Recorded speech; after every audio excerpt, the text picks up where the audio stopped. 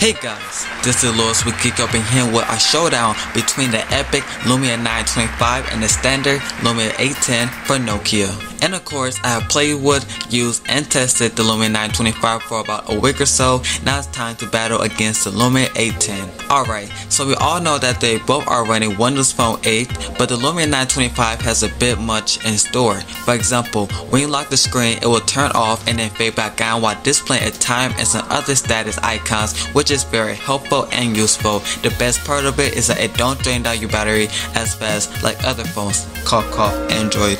Even though the Lumia 925 is thin and sexy, it weighs about 5 ounces compared to the lightweight Lumia 810 that comes in about 4 ounces. Either way, they both are light and easy and lightweight to carry around with you in your pockets, skinny jeans, or whatever pants you have on. Now, when it comes to layout, they both feature the same design, such as a volume rocker, a camera button, and a lock/power key on the right side of the devices. They will never ever change. Personally, I like my smartphone with some little style, not only with the design but also the colors. The Lumia 925 is offered in black, white, and gray, while the 810 is only available in black. That sucks for the 810, don't it?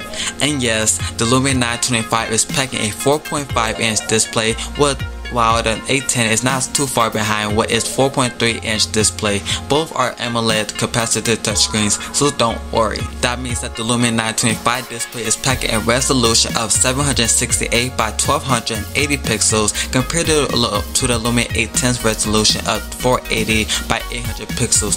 A very big difference. And yes, size does matter. Alright, here's a quick question. You know what means better and what is right?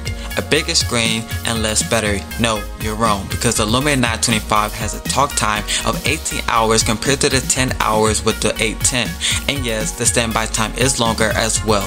The Lumia 925 features a 2000 mAh battery, while the 810 only has a small 1800 mAh battery, both available to use wireless charging with the dock.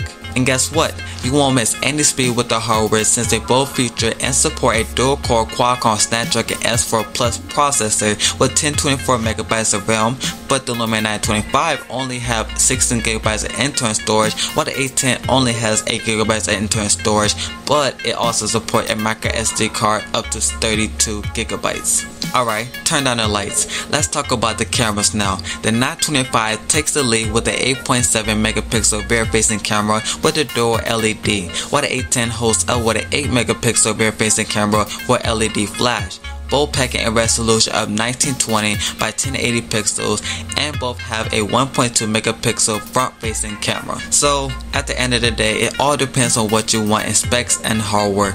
Plus, if you have a couple $100s to spend and blow off, then the Lumia 925 is for you. But if you're on a budget and want to save some money, then the Lumia 810 is for you. Find a guide on our website and purchase these products via the description under this video. Until next time, have a great day.